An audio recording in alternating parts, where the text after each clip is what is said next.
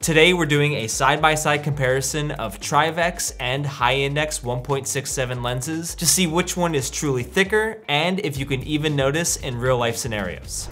So right here we have the Trivex. Trivex is known for being lightweight, impact resistant, and optically clear.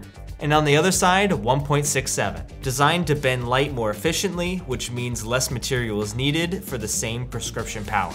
And that's the key difference. Trivex focuses on strength and clarity, while high index focuses on thinness and style, especially for higher prescriptions. Both sets of lenses were ground to the exact same prescription, so this should be an honest and fair test. Alright, starting with the Trivex lens, looks to be about 7.05 millimeters at the edge. And the high index comes out to 6.07, which is noticeably thinner.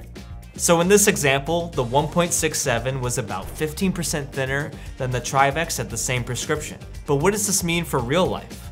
If you've got a mild prescription, you might not notice a huge difference. Both will look thin and feel light.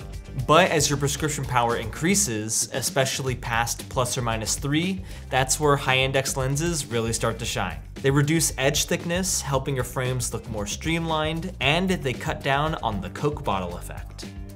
Trivex though still has advantages. They're impact resistant, UV protective, and great for rimless or safety eyewear. So if you're looking for thin and stylish, go with high index. But if you need durable and protective, Trivex might be the better call. If you found this video helpful, make sure to hit like and subscribe. And if you're looking for your next pair of glasses, make sure to pay us a visit at rx-safety.com.